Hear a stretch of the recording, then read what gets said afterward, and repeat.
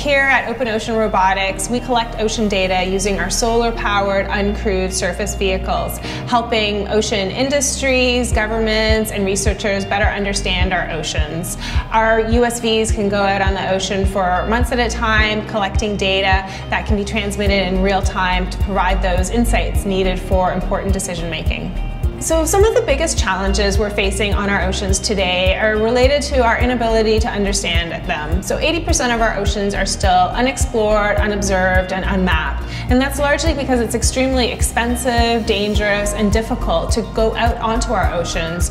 So our technology allows us to understand our oceans while eliminating that risk and reducing the cost. We can stay out on our ocean for extended periods of time, collecting that data and providing that in real time. The three main areas that we're focused on is environmental monitoring, defense and security, and seafloor mapping. The Ocean Supercluster plays a really important role in growing Canada's ocean economy.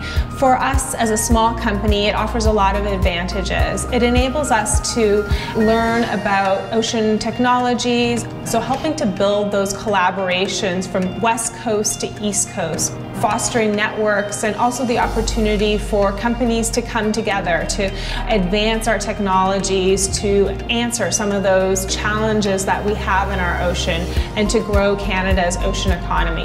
The Ocean Supercluster hosts a lot of different networking events, and through those we've made strong connections to other companies and have started to engage in discussions on how we can work together to co-develop our technology to solve some of these challenges faced in our ocean, helping our company grow as well. In many ways, I think the future is really about creating a digital ocean where we have a level of understanding of our oceans that helps us better protect them, better operate in them, and ensure that they stay sustainable for future generations.